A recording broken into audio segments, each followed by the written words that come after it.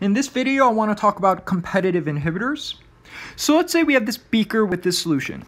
And let's say in this solution, we have this particular enzyme. Let's say we have this specific enzyme, and let's say the concentration of this enzyme is 1 nanomolar. And let's say we also have this substrate. Let's say we also have a certain concentration of this substrate. And we know what this substrate does. This substrate binds to the active site of the enzyme, and then it's converted into products. And that's what substrates do. They bind to the active site of enzymes, and then they're converted into products. So let's say we have a certain concentration of these substrates. Let's say the concentration of these substrates is 1 millimolar. So we know if we have this concentration of enzyme and we have this concentration of substrate, we're going to have a velocity rate. We're going to have a certain amount of these substrates being converted into products per second. So let's say with these initial conditions, let's say we have a velocity rate of 1 micromolar per second. With these particular conditions and concentrations, every second, 1 micromolar of these substrates are converted into products. Per second, 1 micromolar of these substrates is converted into products per second. So we have this velocity rate. However, we know if we were to increase the substrate concentration, we have this original substrate concentration of 1 millimolar that gave us this velocity rate. However, what would happen if we increased the concentration of the substrate? What if we added more substrate? Well, we know if we added more substrate, we would have a more likely chance of this substrate to bind to the active site to be converted into products. So therefore, as we increase the substrate concentration, we would increase the velocity rate. However, because we only have a finite amount of these enzymes, we know as we increase the substrate concentration, eventually we'll have such a high substrate concentration that these enzymes will be saturated. They'll be overwhelmed by the substrate concentration, so they'll be saturated, and once we reach that point, we would reach a max velocity rate. We would reach a max velocity rate due to this finite enzyme concentration. So therefore, with this particular enzyme concentration, if we increase the substrate concentration to an absurd amount where we had a huge substrate concentration, we would reach a certain max velocity. And let's say at this particular enzyme concentration, as we increase the substrate concentration, we reach a max velocity of 10 micromolar per second. Every second, 10 micromolar substrates converted into products. So that's what happens in these original normal conditions. However, what would happen if now we added 1 nanomolar of this competitive inhibitor? So what does this competitive inhibitor do once we add it into the solution? Well, what this competitive inhibitor does is it binds to the active site. And when it transiently binds to the active site. So while it's bounded to the active site, during that transient period, those substrate can't be converted into products. As this competitive inhibitor binds to the active site, and that's what competitive inhibitors do. That's the definition of a competitive inhibitor. Competitive inhibitors transiently bind to the active site, and then they bind off, and then they bind to another active site, then they bind off.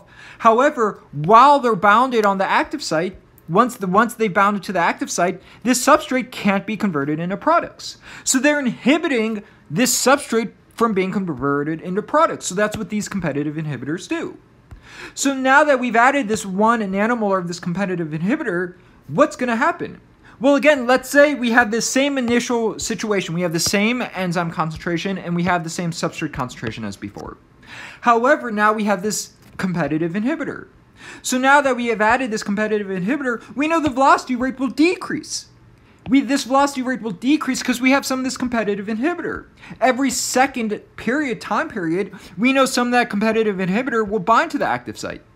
So during that 1 second period, some of that competitive inhibitor will bind, so therefore fewer substrate will be converted into products.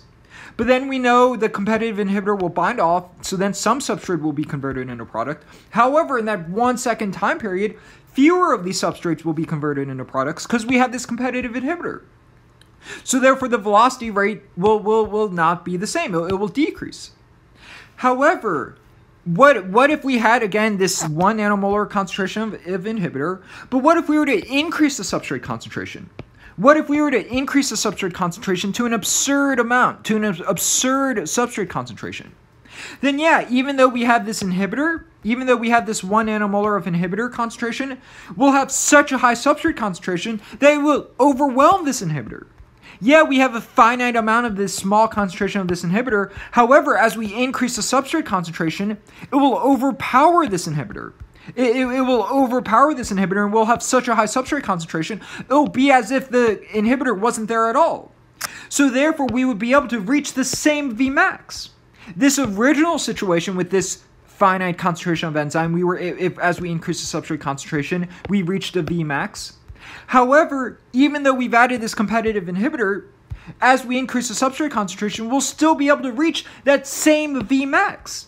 We'll be able to reach the same Vmax. So even though we added this competitive inhibitor, the Vmax hasn't changed. The substrate, even we have some of this inhibitor, as we increase the substrate concentration, it'll get so high that it will overpower this competitive inhibitor, and it'll be as if this competitive inhibitor didn't exist at all, so therefore we'll be able to reach the same Vmax.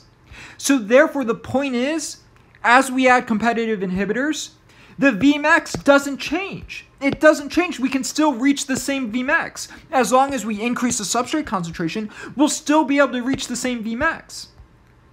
However, it will require more substrate to get to that Vmax. If originally to get to this Vmax, maybe we need a certain substrate concentration. Maybe to get to this Vmax, maybe we need a 10 molar concentration of the substrate to reach this Vmax.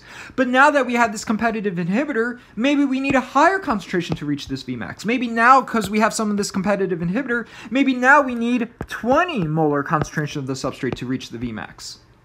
So therefore, it took a higher concentration to reach the Vmax. So therefore, that means that the Km has increased. Because what is the Km?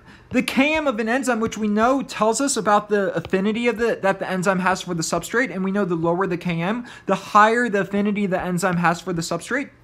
So if an enzyme has a low Km, it has a high affinity for its substrate. But we know the technical term of this Km. This Km is the substrate concentration required to reach half of Vmax. So therefore, we know as we add this competitive inhibitor, it requires a higher substrate concentration to reach the Vmax. So therefore, it would require a higher substrate concentration to reach half of Vmax. So therefore, the substrate concentration to reach half of Vmax has increased. So therefore, the Km has increased. And these are the two key points about competitive inhibitors. One is that the Vmax stays the same.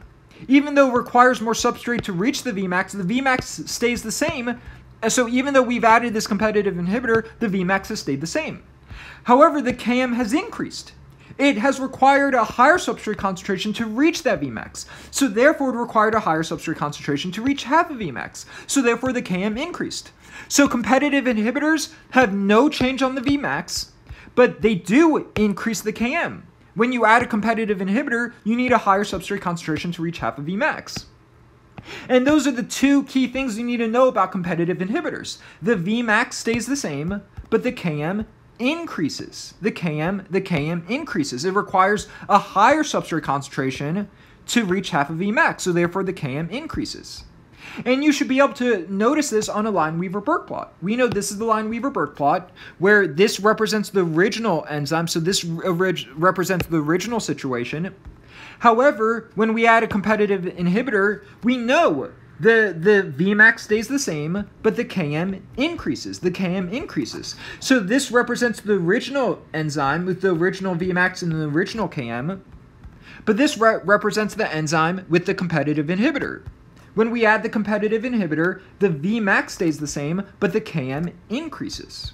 So you should be able to recognize that on these Lineweaver-Burke plots.